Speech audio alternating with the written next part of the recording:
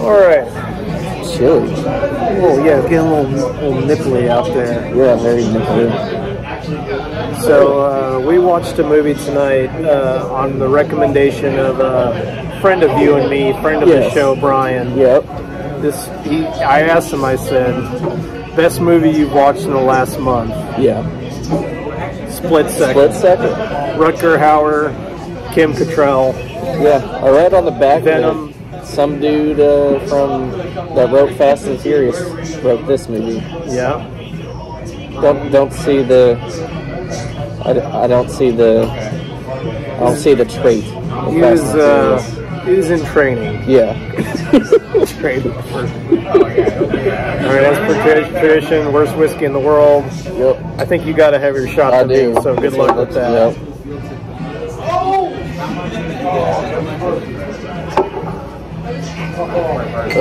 Oh God. We had such good whiskey earlier. We did. That taste is what their post-apocalyptic. It's what that would taste like. Yeah, the horrible future of 2008. Yeah, 2008, where everything's in water. Global warming happened, yeah, and it rains a lot. It rains a lot in England. Rains a lot. No different than what it was. Who would have before. thought London got rain? I didn't know. I've never been there. Now, actually, the thing, like one of my favorite things about this movie is the setting. Everything is wet and filthy. Wet and filthy. Gross. I feel gross watching it. Yeah, his apartment is just the worst. That's the worst of it all. His apartment is the worst. Down into the club and everything, but that apartment. Ugh. He had chocolate stuffed on his refrigerator. Yeah. And the girl ate one. Yeah, it was a present. Yes. It was in the heart. There's pigeons flying around. It's got pigeons. Yeah. In this place. Why would you eat anything from there? Why would you stay the night in there? I imagine she had a better place. At one point, he picks up a mug of coffee that's just in his kitchen, and it's got cigarette butts floating in it, and he drinks it. He drinks it. Yeah. There's a motorcycle engine in the sink too. There's an engine in the sink? Yeah. I didn't notice that. I didn't notice that. Yeah. That sounds right. His name is Harley. Harley Stone. Harley Stone. He's got a Harley Davidson. He's like, oh, it's a nice bike. They don't ever ride his bike. No. It's just on at one point for no reason. Yeah. Why is this on? I don't know. I was in the shower. But, yeah, we jumped ahead there. Yeah. This movie... It's like take a little bit of slasher, mix it with Predator, and mix that with like Blade Runner's poor ass cousin. Yeah, definitely seemed like they were kind of going for like the Blade Runner vibe in this. Yeah, with the neon lights. It's always raining and dark. Yeah, it's always dark. Like I say, the settings are cool. Like you'd see rats everywhere. That's kind of part of the theme of the movie. Rats, just rats everywhere. Rare rats. And just garbage, just floating around, disgusting. Everybody's driving Jeeps because there's like 2 feet of water everywhere you go in the city. Yeah, you brought up a good point. I would hate to be on set for that every day. You know they had to take at least 6 months. It's like 6 months of just waiting around in water. Soggy. Yeah. You could have got Trenchfoot filming this movie. It's like...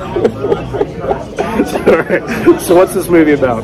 Rutger Hauer plays this crazy cop. Yes. He's a loose cannon, obviously. Always a loose cannon. But somebody asked earlier on, like, they're talking about him, and they're like, what's his deal? And the police, I think it was the police chief, is like, he's fueled on coffee, chocolate, and anxiety. Yeah, coffee, chocolate, anxiety, and sugar, I think is what he'll fill it. He's constantly stuffing chocolate in his face. Just wanting coffee. And he chain smokes cigars. Yes. Like small cigars, like I've got laying around somewhere in my pocket here. Yeah, a little bit bigger than cigarillos. I don't know the names of them, but it's what he does. Yeah. And he's he's on the track of this killer who killed his partner and disappeared and has now returned. Yeah. God damn it! Doesn't that sound just like I See You? It does. This Sylvester Stallone killed his partner, killed his wife. Yep. He didn't have a wife, but yeah. Rutger Hauer didn't turn to booze; he turned to coffee and chocolate. I mean, which is better? Yeah. I prefer booze. I'll take the booze. I mean, you feel better with the booze. Yeah, you don't realize how terrible you feel because you're drunk. That's why people do it. Got a heart attack, clogged arteries with the other one. Yeah. Just waiting to happen. Diabetes. So this killer comes back and he finds the first one. Like he can kind of sense it. Yeah. Like you can hear this heart beating. Yeah. It's like I can hear your heart beating, and he like starts to have a panic attack. Yeah. At first I thought it was him. Yeah. I thought it was like, oh, he's about to have a heart attack, die. It's some of both. It's like he can hear the thing's heartbeat, and it's triggering his panic attack. Yeah. So he's like freaking out, and then he starts to realize, okay, it's near, and a murder's about to happen. Yeah. So he's in this club. You see some titties in there. See some like, shaking around. Neon titties. Yeah. And this girl just gets her fucking heart ripped out of her chest. And it's just a bloodbath everywhere. Yeah. And he's like, oh, he's back. This is the killer this is the guy that killed his partner. Yeah. And and that's where it goes. He's investigating. There's different murders. He gets hooked up with the annoying British Dick Durkin. Yeah, Dick Durkin. Whatever that means. Harley Stone and Dick Durkin. What two better buddy cop movies that hate each other? Yeah. But you brought up a good point. So like you find out he was suspended during this raid. They, I guess, book him or whatever. They give him one of his guns back, but he wants his other gun. And you're like, there's a safer gun to give him? Right, yeah, he was just like smaller. Yeah. Can't be having the hand cannon around here. Fucking hand cannon. Here's a medium-sized hand cannon. Yeah. It's like, no, I need my cannon. So they bring him back. Like you're out of suspension because the killer's back. They didn't really explain it. Yeah, it's just like, never mind. I'm still pissed, but go on. You're the best there is, even though you act like a maniac and you just freak out all the time. You shoot at the sky at random times. But we need you. We need you, kid. You're the only one that knows about this killer. Get in there, Rutger Hauer. Okay, Rutger Hauer. It's like, I almost feel like he's a parody of an action guy. Oh, yeah. Like, he looks badass a little bit, and then you see him, and he just looks like a chubby goofball. Yeah. Later, when you see him, and he's got this like weird bandolier fucking thing. And at one point, he's like standing there, and he's like looking at the one, and he's just like, and he's acting kind of goofy. Sometimes he acts a little goofy. Yeah. So it's like, how do I want to feel like this guy's a badass, but then like he's sitting there with a pigeon on his head, and he just says weird shit all the time.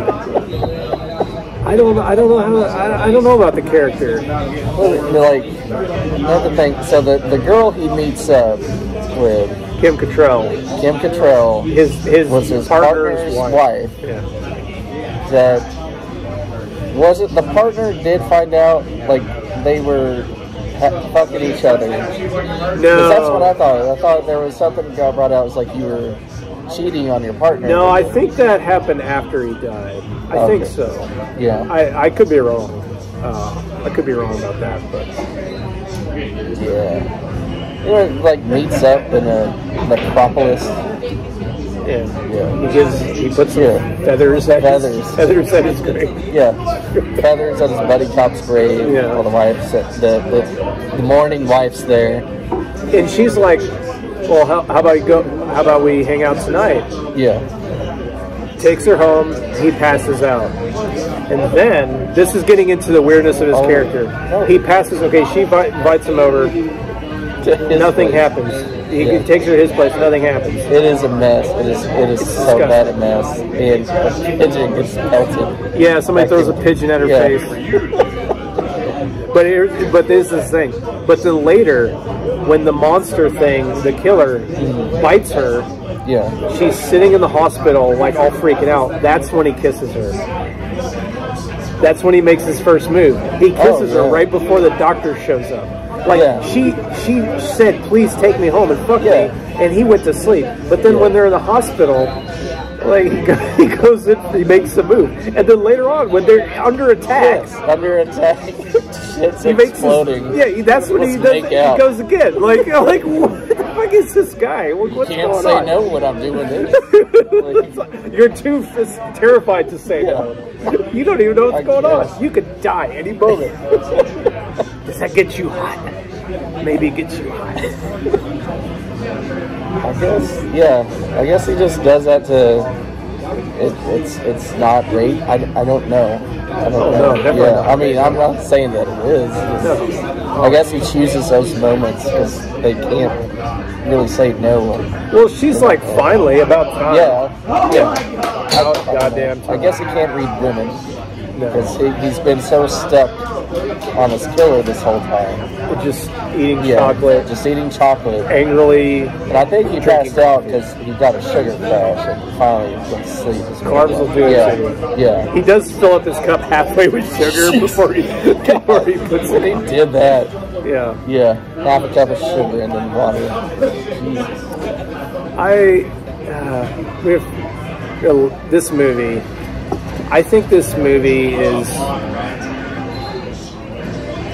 it gets better at the end, but in the first half, it's kind of dragging. Yeah. You're not really seeing much happening.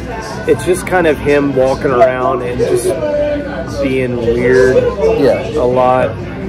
And it's just, he finds bodies with the hearts ripped out. They find a heart that's got a bite taken out of it that the killer has sent to him on ice. I don't understand how this killer acts like this stuff. Yeah, it acts like it's a human, but it's not. It's clearly not a human. Clearly not a fucking human.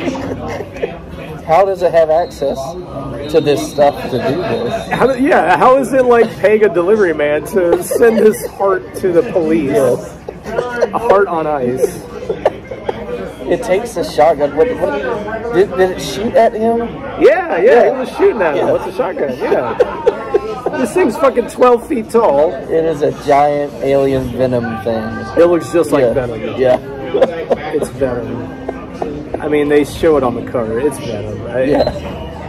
It doesn't have any, it's just all black, but it doesn't have any white on it. But it's basically teeth, the long claw hands, which are fingers just claws, but So it kind of, the first half is like slasher movie, like detectives, like him and his partner are just sort of walking around trying to figure out what's going on.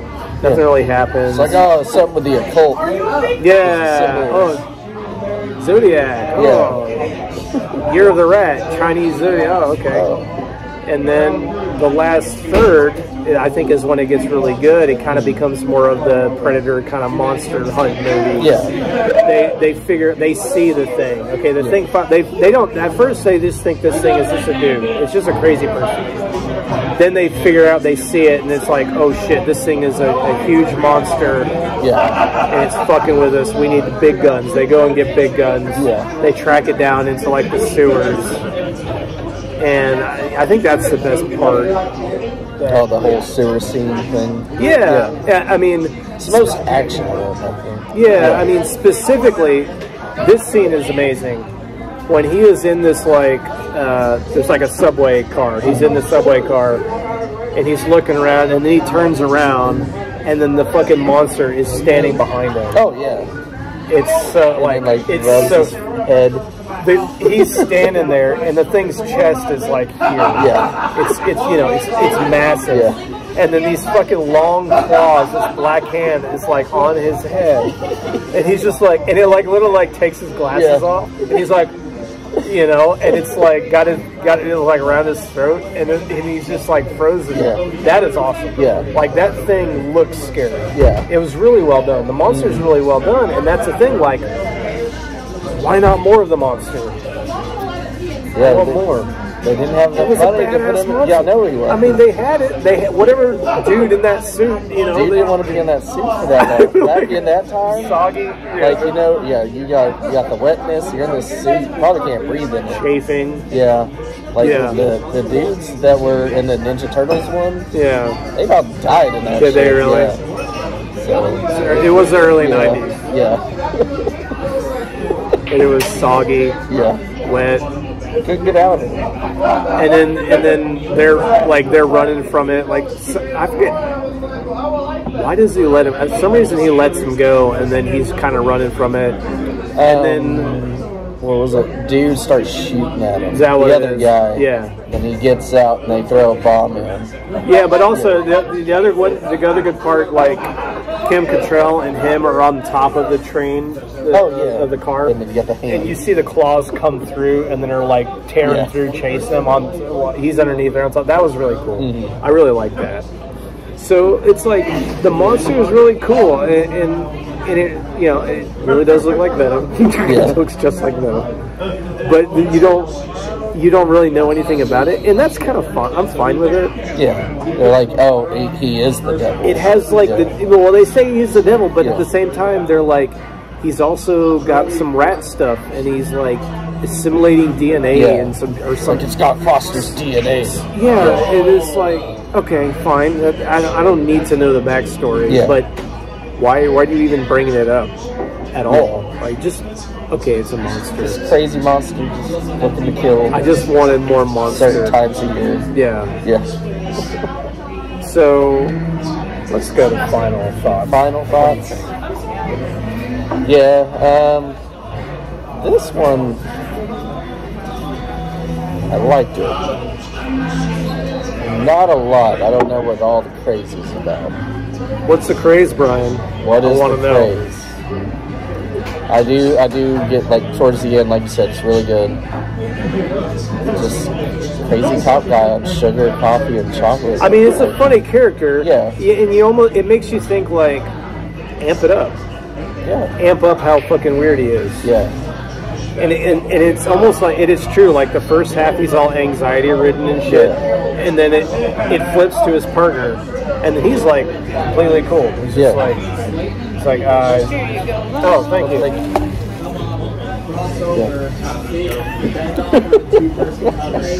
So hungry. But yeah, I mean, we're going into like the scoring for it. I'd probably give it about 3.5. I would like there to have been a bit more action in it, more monster for sure. Yeah, I mean, really, if there was more of that, I'd be cool with it. It'd be awesome. That is exactly, I was watching this movie and thinking 3.5. Yep. 3.5. Yep. And it almost would have been 3, but like the ending with that one scene at the end with the monster behind him. Yeah. That was really good. I just don't know if how he got killed too was kind of lame. Yeah, they electrocuted it, and they started throwing out constant one-liners out of nowhere. Yeah. Like everybody was throwing out one-liners. Yeah. Why? Like I say, like some things in this movie did not really mesh with other things in this movie. Yeah. So suddenly we're into like weird comedic. It was weird. Yeah, let's just throw that in there. Yeah. I don't know. So I will agree with that. I would give it 3.5 buckets of popcorn. It's a unique kind of. I like any kind of post-apocalyptic kind of thing. Yeah. And it did its own spin on it. It's wet. It's just so wet. It's not Waterworld. It's not Waterworld. Oh, no. Definitely not that. But it's a soggy London. There's 2 feet of water everywhere. What do we do? Oh, yeah. Save the polar bears. bears. We're not used to this already. Take an umbrella. Yeah. Just another day here. The global warming apocalypse. We went through one plague, we can survive another. Al Gore warned us. We did. Yeah. 2008. 2008, man.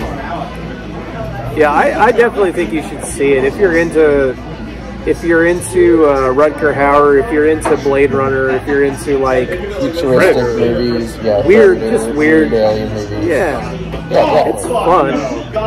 I can't say it's amazing, but it's a lot of fun. Yeah, check it out. Split Second. Yeah, Split Second. You know, it's got Venom in it. Think of it as the Venom movie. Yeah, it looks like Alien to me, but I do see the Venom part of it though. Yeah, a little bit, but I don't know. I mean, you gotta go back and look at it. Let us know what you think it is. We're gonna make a poll. Mm-hmm. You thought it looked more like a Xenomorph or Alien, which is the same thing. It didn't have the long dome. It didn't have the long dome, but it had like the front part with the teeth. But they were sharp teeth. Yeah, they were. Yeah. But didn't Alien have a sharp tooth too? No, Alien was like, weird fucking human teeth. Oh yeah, the front part of it, like with the canine and then the front teeth. Yeah. They were like straight across. Yeah. This guy had more. Yeah, he had more teeth. Spiky teeth. Yeah. Evolved from rats. Because some rats, we don't know yet. Some reason he's called the Rat King in the credits. Yeah. Look nothing like a rat. Why? I don't know. No rat ears or rat tail. Just a man, a giant man. He's either a rat or he's Satan. We still don't know. Don't know.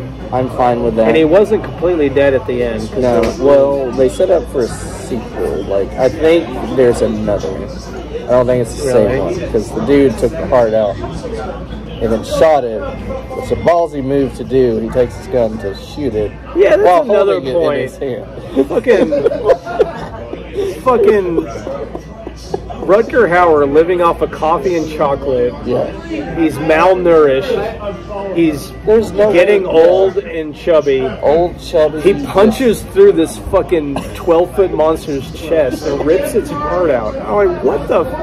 You have a steady hand to shoot this heart. And then he shoots the heart as he's beating in his hand. Yeah. No way. No. Don't believe it. I don't believe it for a second. Is that man still alive? You're not Arnold Schwarzenegger. No. Rutger Hauer? Yeah, I think so. Alright. We need to message him. Where's his sequel? Rutger Hauer? Rutger Hauer. You watch this. Let us know. We want to interview you. Hey, we talked to Barry J. Gillis. Yeah. We could talk to you. Yeah. We can do this. Yeah. There might be something in it for you. Your own Blu-ray copy of that movie. Rutger Hauer, we will give you my copy.